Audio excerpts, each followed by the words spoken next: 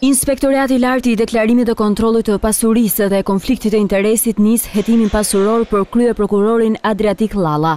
Lajmi konfirmohet nga burimet zyrtare pranë këtij institucioni që deri pak vite më parë u drejtua nga vetë kreu i akuzës Hetim Llallen. Burimet i thanë ABC News se hetimi të detajuar pasuror përveç krye prokurorit do t'i nënshtrohen edhe 3 prokurorë që shoqërojnë atë gjatë vizitës në Shtetet e Bashkuara të Amerikës.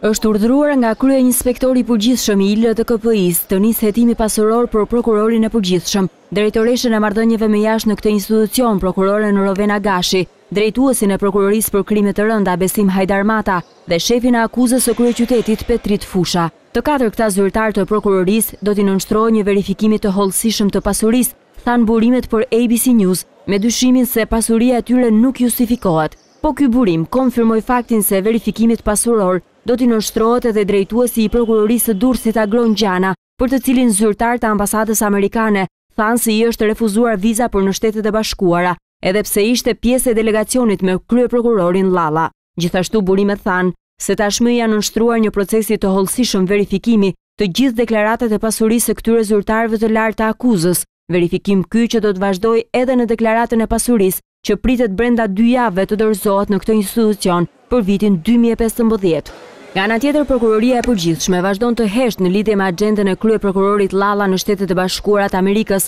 pas reagimit të ambasadës amerikane në Tiranë, e cila tha se prokurori i përgjithshëm nuk kishte takime me zyrtar të FBI-s apo DEA-s, si dhe për refuzimin e vizës amerikane për drejtuesin e prokurorisë së Durrësit, prokurorin Agron Gjana. Burimet thanë se pritet kthimi i kryeprokurorit Llallen në Shqipëri për të parë se cili do të jetë qëndrimi i tij në lidhje me futjen e emrit të shefit të akuzës së Durrësit të emëruar nga vetë kryeprokurori në listën e zezë të ambasadës amerikane.